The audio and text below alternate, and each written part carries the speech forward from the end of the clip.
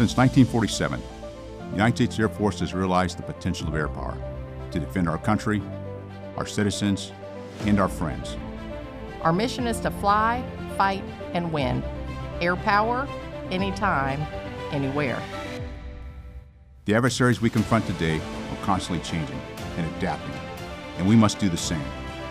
Our focus as airmen must be to challenge the status quo, to make necessary improvements in our Air Force today so we are ready for tomorrow. To accelerate change, 4 action orders have been developed that focus on airmen, bureaucracy, competition, and design implementation. These orders will help guide the force into the future.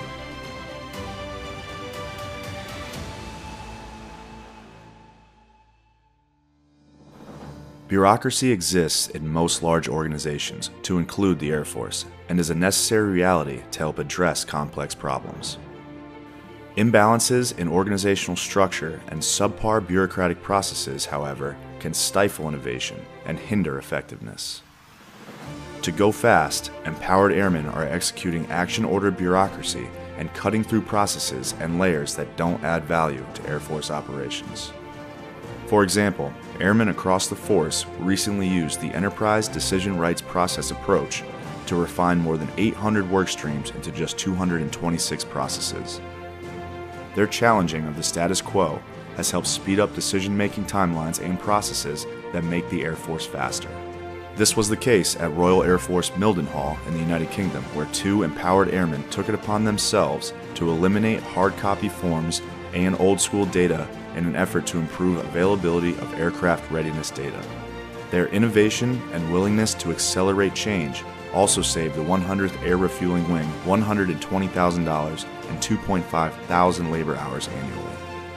Fine-tuning operations like these and eliminating unnecessary bureaucracy will take consistent and purposeful action from every echelon of our force. Ultimately, this will ensure we are able to continue outpacing our competitors' decision cycles and undoubtedly preserve our efficiency and effectiveness as the most dominant and respected Air Force in the world. Accelerating change is critical, and speed is paramount. Every airman is key to developing the force we need, cutting unnecessary bureaucracy, understanding our competition, and innovating new ways to reshape the design of our Air Force. We must accelerate change. All airmen have a role in shaping our future. Together, we will succeed.